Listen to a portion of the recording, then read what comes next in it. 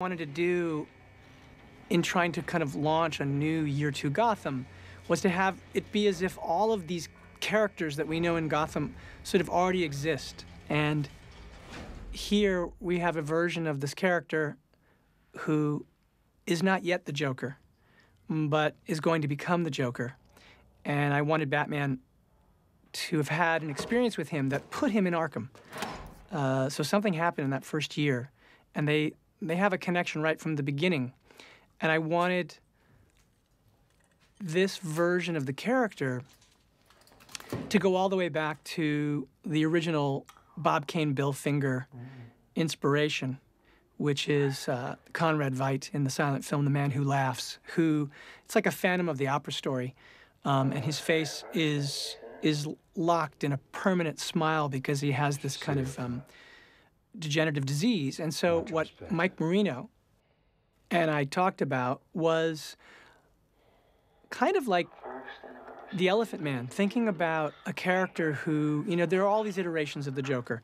There, of course, is the classic version where he fell into a vat of chemicals. There's what Nolan did with the knife scars.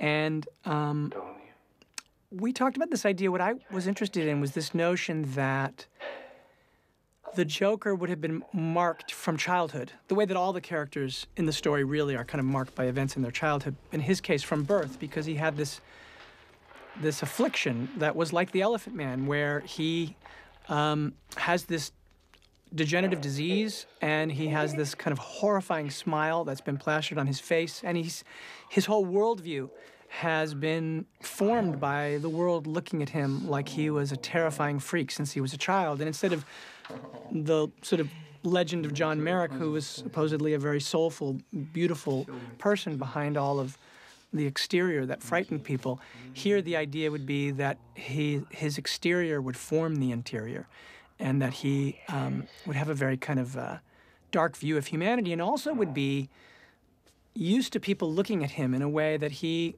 felt that he could start to get inside of their brains to sort of, he sort of has you at his mercy because you're frightened just to look at him, and he's used to that. And he has no real sort of belief in the goodness of people, but instead has a kind of insidious psychological understanding of the way people respond. And in this scene, the idea was that the Joker, or not yet the Joker, the unseen prisoner, would be enjoying toying with Batman because he sees this connection that actually is one of the key parts of the arc of the whole movie, which is that he knows that Batman really sees things very much the same way the Riddler does, and that Batman is unnerved because he knows that he feels that these people in some way deserve what was coming to them, but it's not acceptable for him. So he's pushing this notion away throughout the whole movie.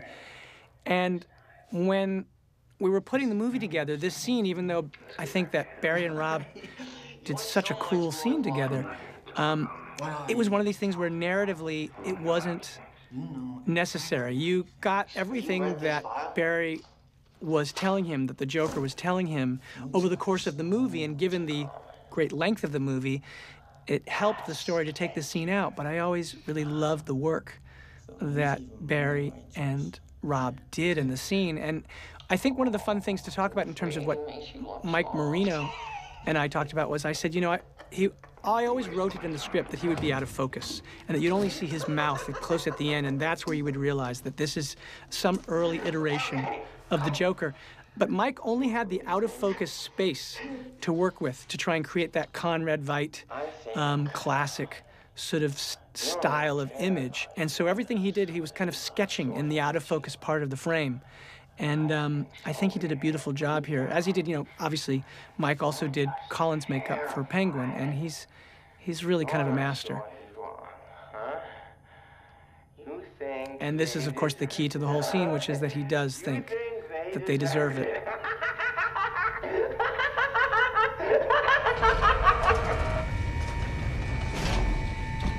Ha ha ha!